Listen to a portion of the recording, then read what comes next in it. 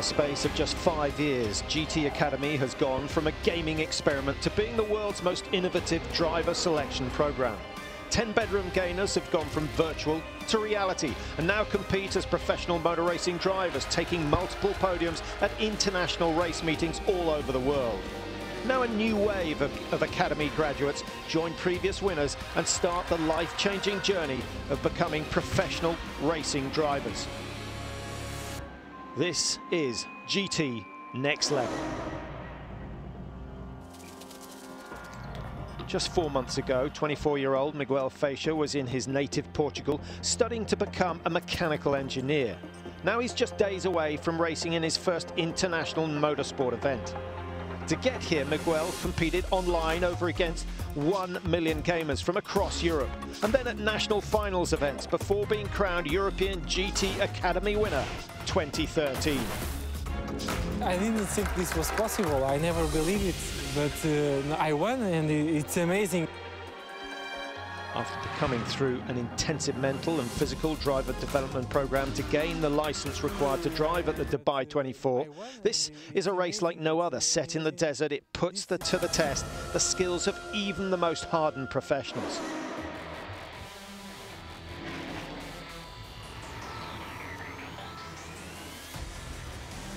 The pressure is huge, and it's very easy to make a mistake. So hopefully there's no rain and no sandstorm like in the last years. 24-hour race is always tough. When you have a racing car, you have to manage to bring the car on at the end of the race, to keep the gearbox on the way, the brakes, everything. It's quite a long time dark. You have to calculate it. Trackside and helping Miguel deal with the rigors of the race is RJN team principal Bob Neville, who'll head up an experienced crew of 25 mechanics and engineers, and Academy Performance Director Simon Fitchett, who has worked with the likes of David Coulthard and Sergio Perez.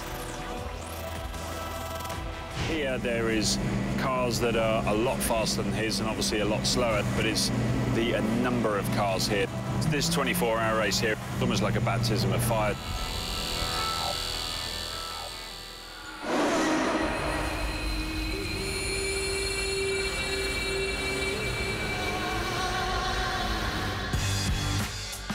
Feels very warm.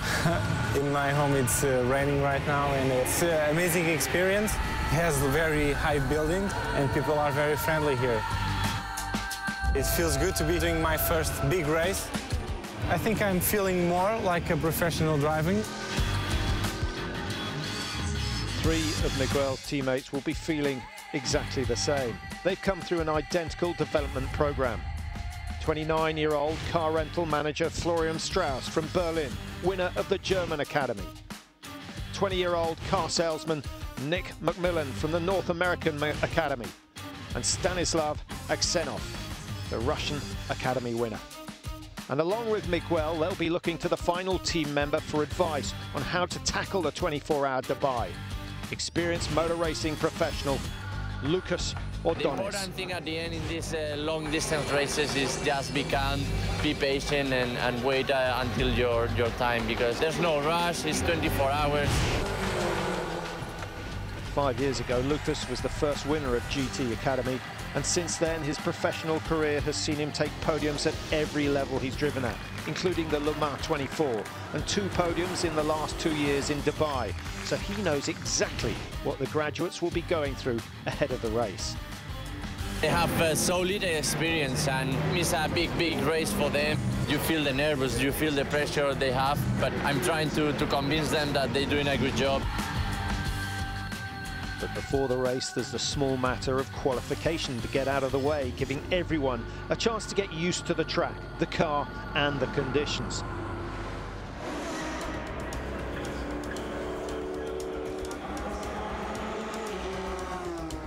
The pressure of trying to set a fast lap seems to be getting to Miguel as he overdrives car 1, 2, 3. So Lucas pulls him aside for some advice. When I come from the LMP2 to take this car, I try to brake as late as possible, and that's the biggest mistake you can do in this car. If you brake, bam, you push too much, ABS is working, and in the downhill, even worse, and you lose the apex, and then you are late on the road. So step back. relax, and you know, you will feel like you're braking smoother.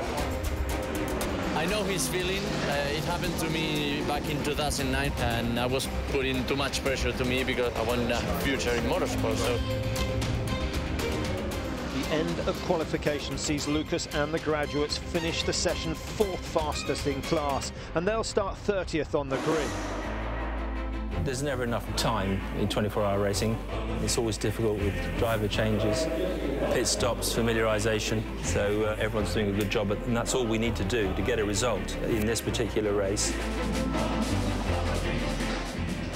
After a morning team briefing, Miguel gets the chance to take in the atmosphere of his first grid walk as Lucas prepares for the start of the race. Not too much. With Miguel scheduled to drive last, he now has to wait to see if the car makes it as far as his stint.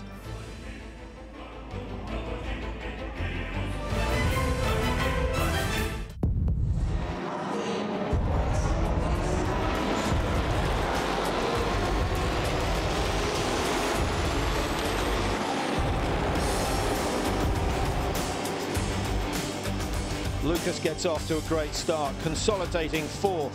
But with the 2 cars ahead of him in class pitting early on, he soon finds himself in 2nd. The car is a bit oversteering on entry, and I think this div is a bit tricky on the rear. We'll see now. It's just patience and keep going around.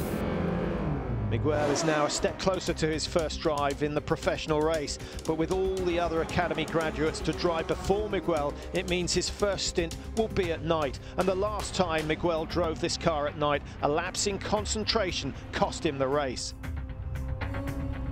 Miguel's Donington incident was worrying because we had explained to him that there was only 20 minutes of the race left, and we were well ahead. It was a bad moment, really, unnecessary. As Miguel gets into the car, the team are up to 1st place, but will he have learned from his past mistakes? I'm just a little bit nervous. He went off on his own about an hour before he was getting in the car and went into his visualisation of how he wants to approach his stint and keep the consistency.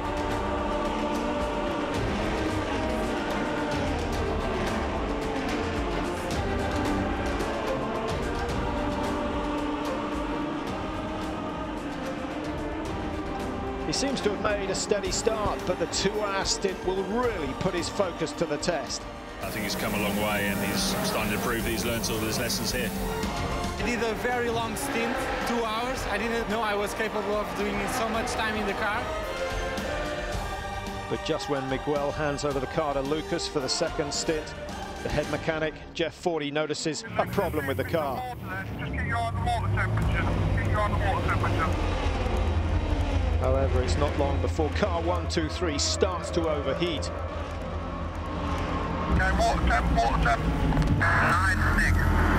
97. Okay, box now then, please. Box. I missed it. I missed the pit. Okay, don't panic. Get your eye on the temperature. Box as soon as possible. It's a tense time, all as Lucas tries to guide the car back to the pits before it overheats and does irreparable damage.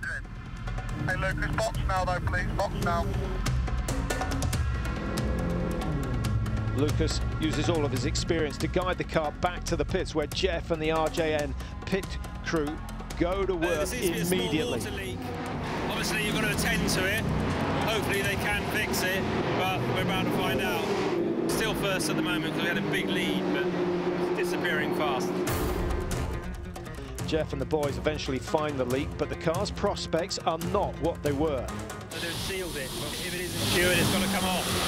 But it's right down the back of the engine. It's, you know, It's not a permanent fix. We're hoping it'll be enough to do the race. If not, then we've got to take the pipe off the back of the engine, which is quite a big job, so that's what we're trying to avoid.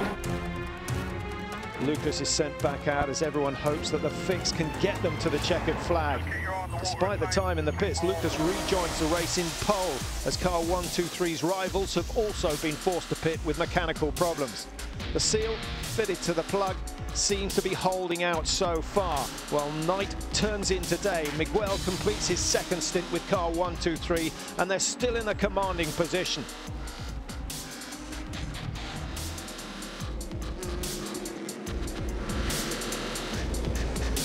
Eight o'clock in the morning, and the car is doing really well.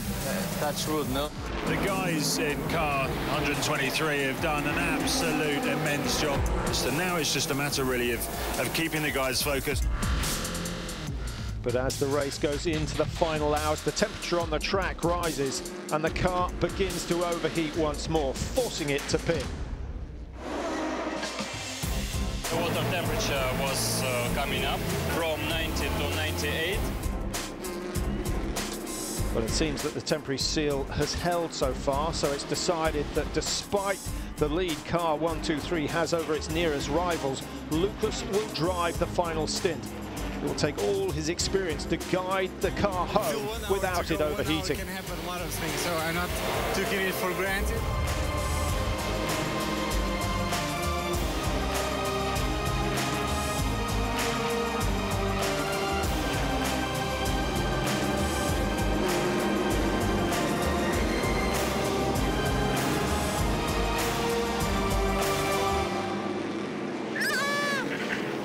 Another podium!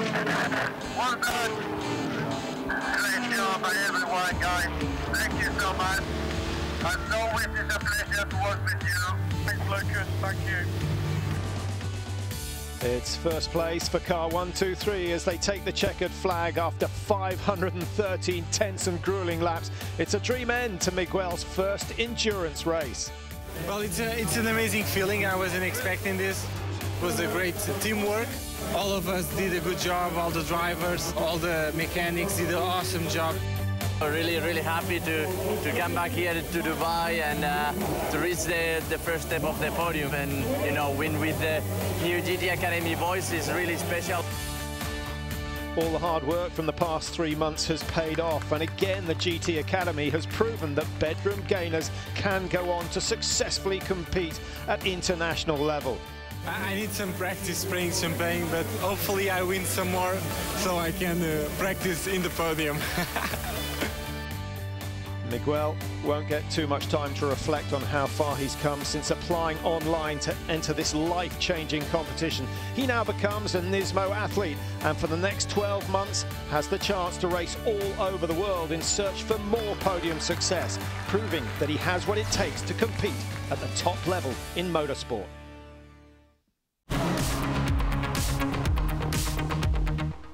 Nissan Nismo takes the GT Academy to the next level. Performance unleashed.